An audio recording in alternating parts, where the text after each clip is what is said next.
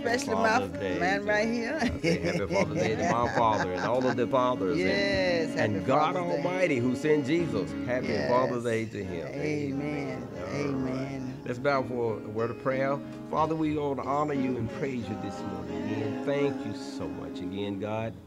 Thank you, Father, for sending your son Jesus to us that we have a better and more productive life. We honor you, Father, for it. We worship you and we glorify your name. Thou will be done this day. In Jesus' name, amen. I just want to say, I love you. I love you.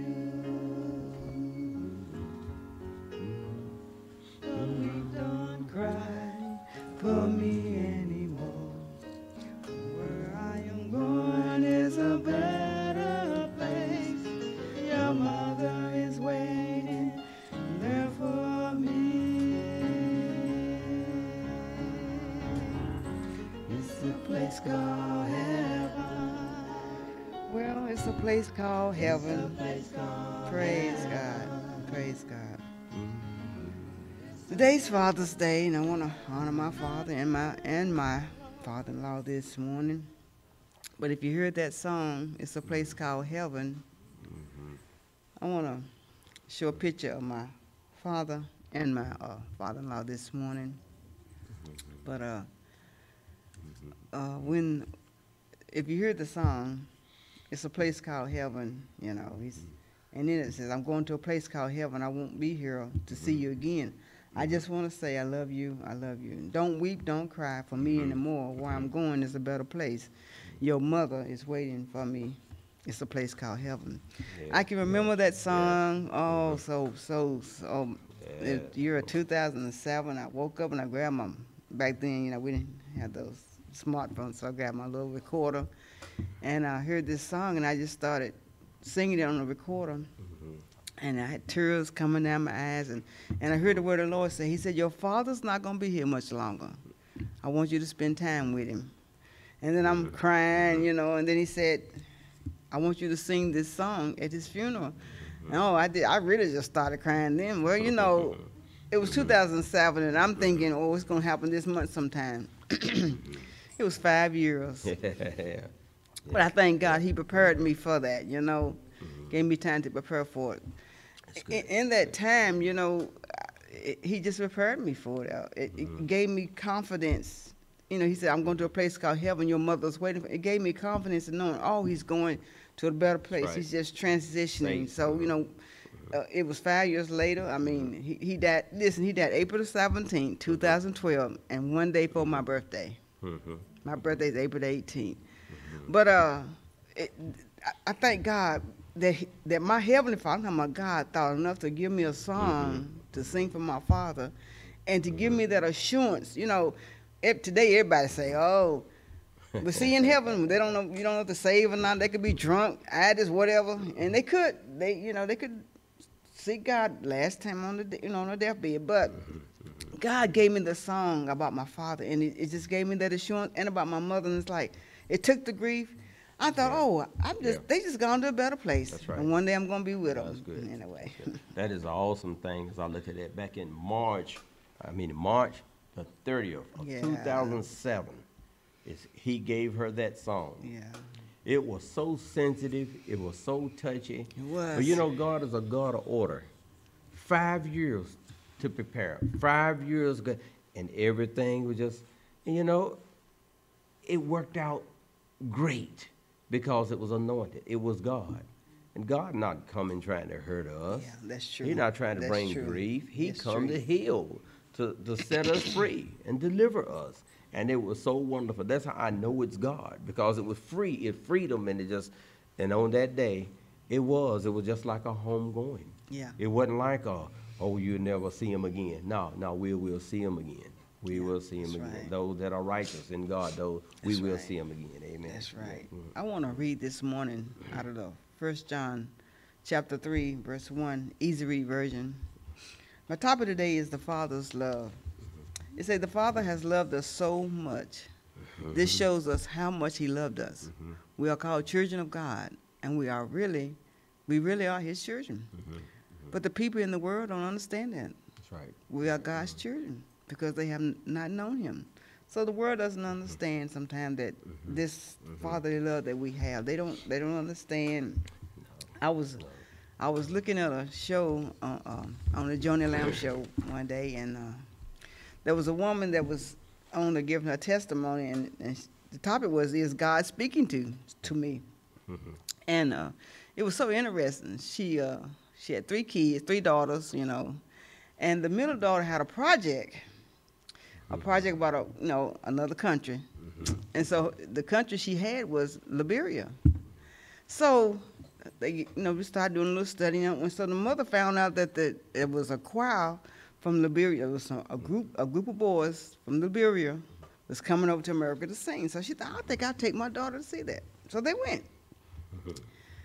Oh, she said she sat there, and when she sat down, she heard the Lord say, 2 of those kids are yours. And, she thought, oh, that ain't God. That's not God speaking to me. But later on, she found out that the kids that were singing, that they were orphans. Their parents had been killed, all of them. And then later on, she found out, too, she said that while they were here in America singing, that someone had blown up their home, the orphan home. In other words, they had no home to go back to. So she's sitting there, she's still hearing in her spirit, 2 of those kids are yours. Now, she already got 3. And she said, she thought, okay, I could just walk out the back door and just not listen to the voice of God. But she had prayed that whole year, her and her husband had prayed. One of the things they were going to do, they wanted God. They wanted to hear God's voice. And when they hear God's voice, that they would obey. So she thought, okay, no, I'm going up front. So she went up front. Right. And 2 of the little boys come running to her, wrapped their hands around her leg, and said, "Mama." She knew that was a sign from God. And I was talking to God, and I said, "Oh, God, awesome. I don't know if I could do that. That's sort of heavy." Oh, gosh, and I had a little relationship with the Lord that morning. He said, "Your father did." He's talking about my father. He said, "Your father did." And I thought, huh? And I thought, oh, I look back, my father did. I'm the baby of 6 siblings, my natural, biological father, mother. But when I was 5, my father took in 4 more boys. And I just heard the Lord say, that's the Father's love. Yeah, that's right. That's the Father's love. Today I don't think too many people want to do that. I had to check myself, Lord, would I do that, This woman, she only had 3 kids. Yeah, but anyway. But I look at that, and you look at it in your natural man, you say, I don't know if I can do that or not. My natural man say, yeah. I don't know that. But God is God. That's right. And there have been things that I've said to my wife, I don't know if I want to. My natural man must say, I don't want to do this, I don't want to do that. Yeah. But God, when you stretch out and release your faith and to obey him, he'll give you the grace. That's right. There are many, many, many times that I've done things that my natural man say, I don't know, I don't want to do that. But then I learned how God works. Wait a minute. Lord, is this you? That's right. All right, he said if we draw nigh unto him, he will draw nigh unto us. So that when I stretch out and I go do that thing where my natural man didn't want to do, all of a sudden it's like, it just started flowing. I said, man, this is God. This is God. And you want to. That's right. There's a want to in it. That's so true. I believe that when I was in the school system and transportation and I was driving for many kids, there were many homes over through that I would encounter through Gifford County. Many homes there will be kids, and you're talking about most of them it were 2. There will be 2 children that most of them seem to come from overseas, somewhere around Africa or wherever it may be, and they had adopted children, and they were raising those 2 children. And God got people all over the nation, all over America that is obeying him, that he's talking to. And you say, well, does God talk to you? Yes, he does. Yes, he does. Stop and listen to him. Now, I believe that a lot of people, the problem is they're fearful of what they're protecting. You remember that God says that he that saves his life will lose it? Yeah. And he that loses life for God's sake will find it. You'll find it. If you lose, in other words, Lord, I come to do your will, not mine. And I'm telling you, he'll give you the peace. He'll give you the joy. Yeah. There'll be some things that your natural man just ain't going to want to do, ain't going to want to go. But when you do it God's way, it is best. You got peace. You're in the best place to be. Wherever he send you, wherever he tell you to go, it ain't going to be no better. That's right. It'll be confidence, man, the joy. And it is worth it. Don't be moved by what you feel and see. Be moved by what the Word of God say. That's faith. That'll please him. That's right. You know, it's when we obey God, it's a reward. And I heard the Lord say, he said, your father and mother will receive great awards in heaven. That's awesome. And it was so touchy as he was talking to me. But me seeing my father's love, you know, my brothers, they just like brothers to me. I mean, you know, I'm needed to them. But in a way, and we are a family now. But, you know, I just thank God that he loves us so much. Seeing how my father loved us, you know, he disciplined us. You know, got to discipline you. You know, there was times I did some things I didn't want to do, you know. Sometimes we had to stay out of school to do the balcony. I remember one time James came and picked me up, and he just called and said, I want to take you to the Jackson 5 show. A long time ago. A long time ago. A long time ago. And I asked Daddy, he said no. 50 years ago. He said no. But my point of it is, you know, being a parent, you have to discipline your kids. And just like our Heavenly Father, he has to discipline us sometimes. Right. Sometimes we think, why am I going through that? But it's to better your life. I think back what my father did for me, it bettered my life looking back today. I mean, who wants to work in the back? But I thank God he taught me how to work. When I saw how my father, you know, did what he did, his love, it showed me how my Heavenly Father loves me. And I heard my son say the same thing. He was saying that having a father, you know, and parents, you know, it showed him how God loved him. So, you know, I like to honor my father-in-law, too, because thank him for raising my husband right here. Yeah, in a way, you know. But I thank God how he is, you know. I just thank God for you, for your faithfulness. And I live with you, and I see that you know, you love God, and it's not fake. And I thank God how you was a father to our son, you know, putting food on the table and everything. I just thank you. Thank you for that. I mean, there was times, whoa, my goodness, you know, James is so creative. I mean, he took a beat up old car, somebody's junk, and my son was time for him to start driving. He took this car, fixed it up, and all his friends wanted a car like that too. But we just paid just a little bit of money for it. But see, that's the Father's love, you know. Well, praise God. Hey, but you know, it is not I, he that live within us. Yeah. He that lives within us. You know, if you got a will, you got a desire, you can do mostly anything you want to do. If you just get a desire and a will, you know. If you don't have it, ask God, Lord, give me that desire. Give me a mind. You know, I want to please you. So that's why the song that God gave my wife is like, I need your wisdom, Lord, in my everyday life. Yeah. You know, I need your wisdom in my everyday life. And that is so true. In Proverbs 4 chapter, he said, wisdom is the principal thing. That's the first thing. You got to have God's wisdom. Yeah. If not, you on your own, it'd be tough. It's hard out there, y'all. It's hard. But the wisdom of God, he'll make it so.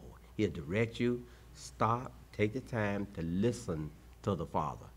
He loves you. Yeah. And he wants the best for you. Yeah. Amen. Yeah, but you know, today we live in a society that there's so many hurting. I see so many hurting kids, and not only kids, they grown up to be mature adults, and they're still hurting inside. Maybe they didn't. I mean, they had to have a father because they were born, but they don't. Maybe they don't know their father, or maybe their father just abandoned them. And you know, I'm gonna tell you what I heard the Lord say. You know, if just 1 minute I'm gonna call them. I hear the Lord deadbeat fathers. Just drag them down the road for just 1 minute. Just 1 minute. Drag them down the road. Just 1 minute. Somebody said, "Oh, that's so cruel, Pastor." Yeah, it's a little cruel, and they might get a little hurt, bruised up. But what about the hurt and pain that they've caused those kids, those children, all their life? All their life. That's right. Hurts and pains, and you know, 1 minute drove down the road. Sorry. Sorry, but That's anyway. sorry. But thank God for our Heavenly Father. Right. That he knew that we would be, some would be fatherless. He knew, and that's why he went to the cross. That's why he buried the pain he went through, so that we might be called That's right. children of God. You know, that we, even if you don't have a father, you know, that you know who your father is, or maybe he's abandoned you, you can always go to the Heavenly Father. That's right. That's why he went to the cross. He said, you know, that's what he did it for. You know, he said, I come for the brokenhearted, the ones that have been abused and downtrodden. That's why he come, that he can be a father to you. And I know I see so many. It hurts me to see so many hurting people that's been abandoned by their father. You know, raised by one parent, the mother most of the time. But anyway. Yeah. You know, you look at it and you find that look like the ratio, when you see a person that are hurting and you check their background, you find out probably their father didn't treat them as well, or didn't raise them, or something somewhere down the line, something happened. But you know, and you may have messed up, but it's not too late, because that's what Jesus came for. That's why Jesus came to fix it. Yeah. And he would treat you as if you never sinned. He would treat you that when you come to him, you don't cover it, don't hide it, don't lie about it. Many guys come up, yeah, man, oh, watch out, there's a lie coming out. But just be honest and admit, say, I messed up, I've sinned, I've done wrong, I didn't raise my child like I should have, or blah, blah, blah, blah, whatever it is, okay? And then you repent it before. That's all God wants. You admit it. He can fix that thing, and he will treat you as if you raised that child. He'll fix it. You know, there's some things that happen. Maybe you can't get that back, what's done in it. But God, that love that's in him, whom the Son set free, is free indeed. Amen. Praise free God. Indeed. But listen to this. Luke chapter 4, verse 18 through 19, out of the easy read version. This is why Jesus came. You know, maybe today you're hurting. You don't know who your father is, and you just feel like giving up, and you know, you feel hopeless. But listen what Jesus said in Luke 4, 18 and 19. It says, the Spirit of the Lord is on me. He has chosen me to tell the good news to the poor. He sent me to tell the prisoners that they are free, and to tell the blind that they can see again. Right. He sent me to free those who have been treated badly. Did you hear that? That's good. Those who have been treated bad. How you been treated badly today? Maybe you feel like you look around and look like nobody care about you, look like nobody love you. But this is why Jesus came. And to announce that the time has come for the Lord to show his kindness. Wow. Good. I like that last part. And to announce that the time has come for the Lord to show his kindness. That's good. You still have a heavenly Father, and he will show you kindness. Just spend some time with him. Just listen, pull your heart out. Tell him how you feel. If you hate your daddy, tell him he understands. And then he'll give you that love. He'll just fill you with supernatural love. And he will begin to change you inside. And all that brokenness and all that hurt and pain, he'll begin to just take it away from you. There's an old saying that's saying that hurting people hurt people. Yeah. I believe there's a lot of truth in that. And I haven't found that in Scripture directly, okay? But I find that to be really true. In a lot of cases, hurting people will end up hurting people. If you don't come to the Word of God to let him heal that, you'll find yourself being cross, grumpy or whatever, and then it's like sometimes I may get a little irritable. My wife will tell me, you need to pray, or you need some rest. She said, you need to rest. Your lady needs to rest. And you find yourself hurting people, maybe on the world, by snapping at them. Hurt their feelings or something. Just on that's a little light level. But sometimes you can hurt them, get really, really deep, bad and hurt, But, and we don't want that. We don't want to hurt nobody. Because we love God and God living in us. We want to show love to people.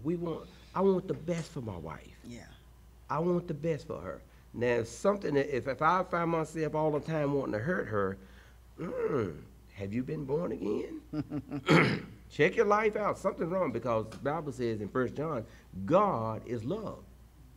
And in him is no darkness at all. Now, God is love. That's who he is. And he living within us. And we are living in him. You're going to have love in you. It'll be a supernatural, you know. Give it time to develop. Give it time to grow. But it's God. And that love will grow. And all of a sudden, you'll find yourself, I don't want to treat them like that. Why am I treating them like that?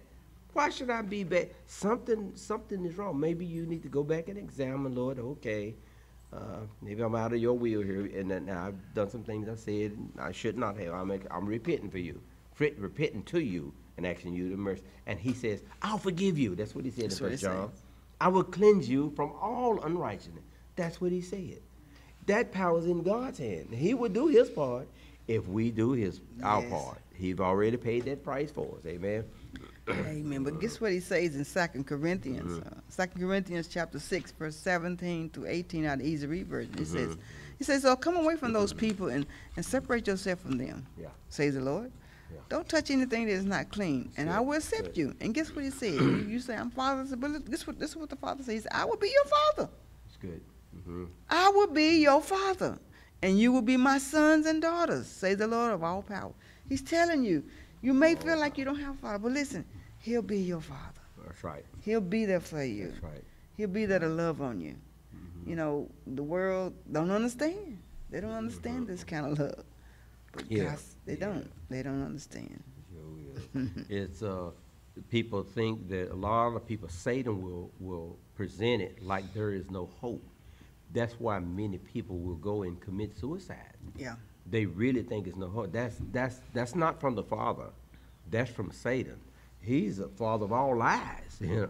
So we have to take the authority, and God has given us the power to bind him, to tread upon scorpions and serpents and over all of the power of the enemy. And God says, by no means shall he do you any harm. This is the power that God has given me and you.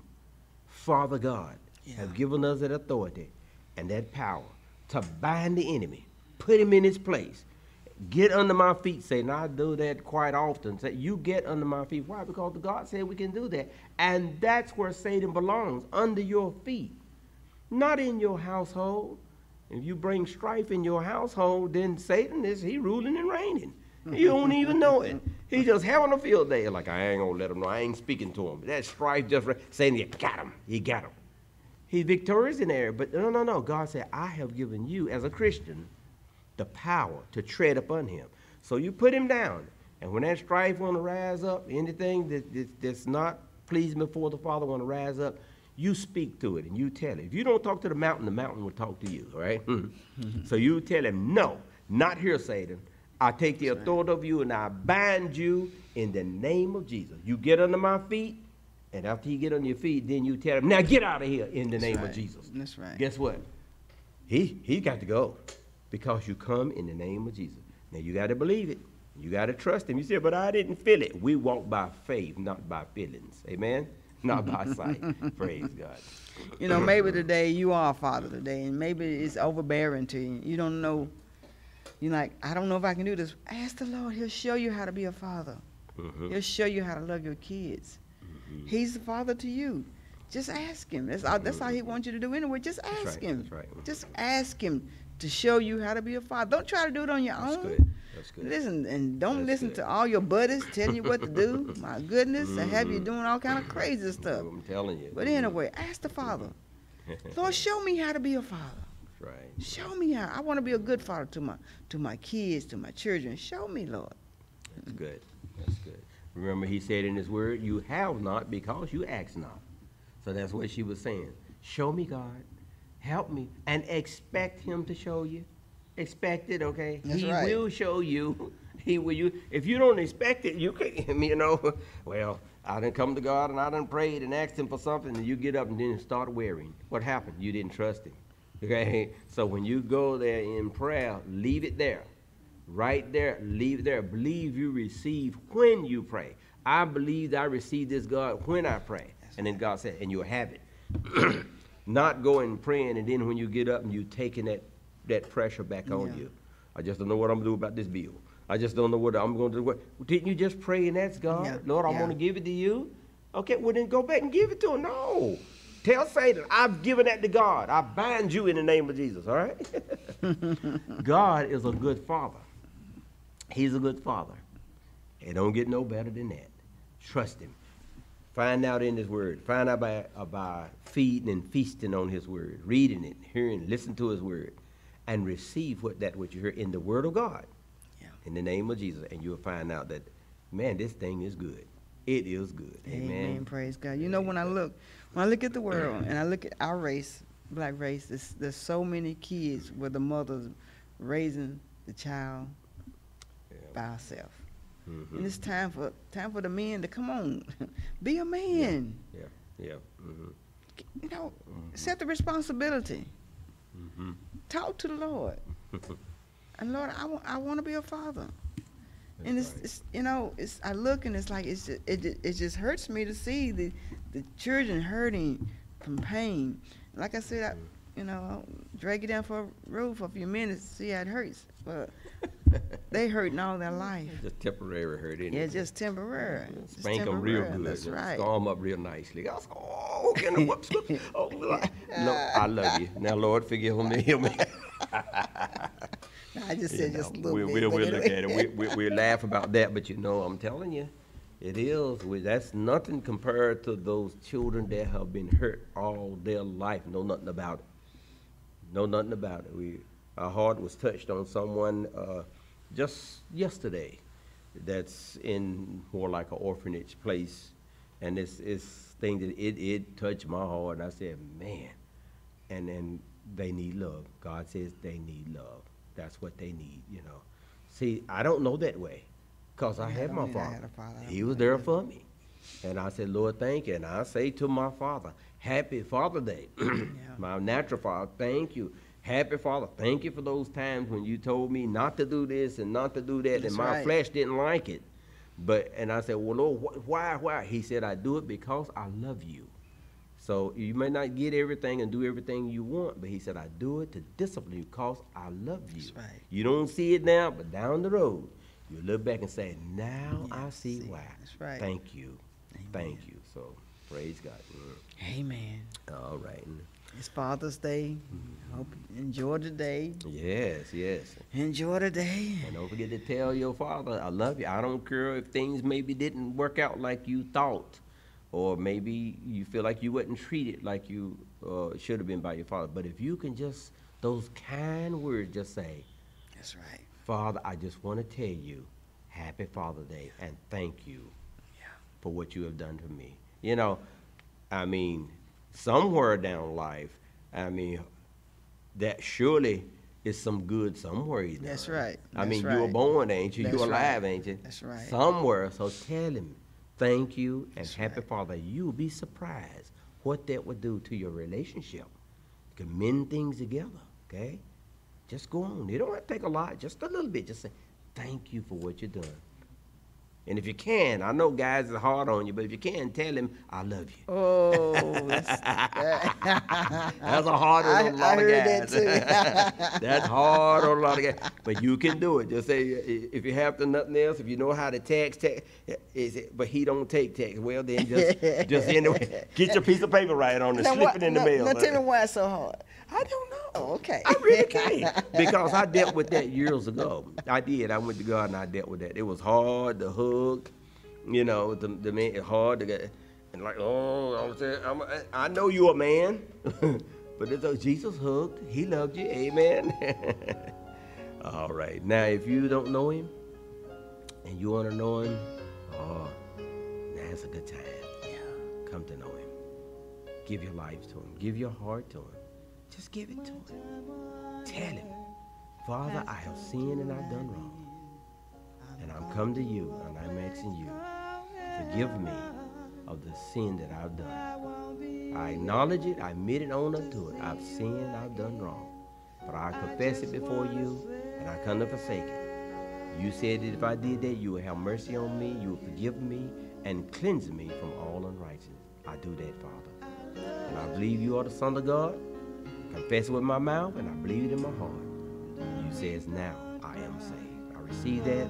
Thank you, Father, for it in Jesus' name. And I say to you, welcome to the kingdom of God. Welcome to the kingdom of God.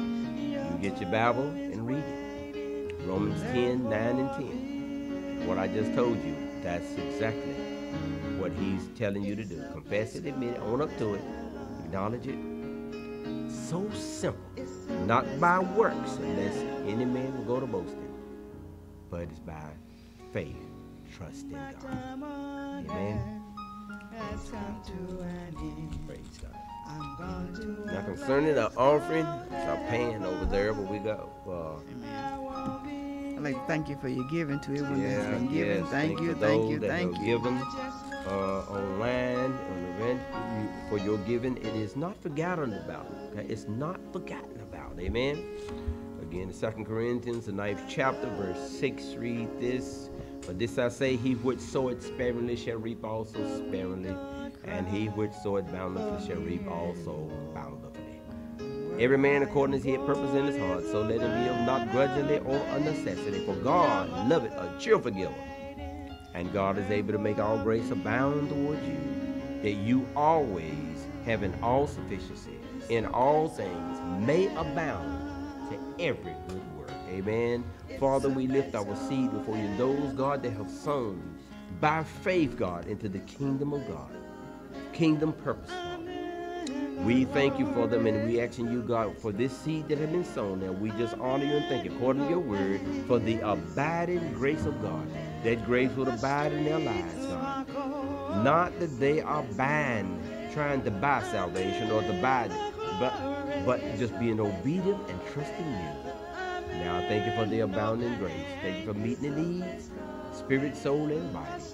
In the name of Jesus. Amen. Amen. Praise God.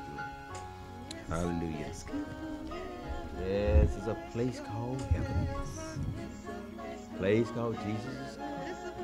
Jesus is coming. You don't want to be left here without him. Oh no, you don't want to leave this life, this earth, without him. So come to him. Now, we would like to get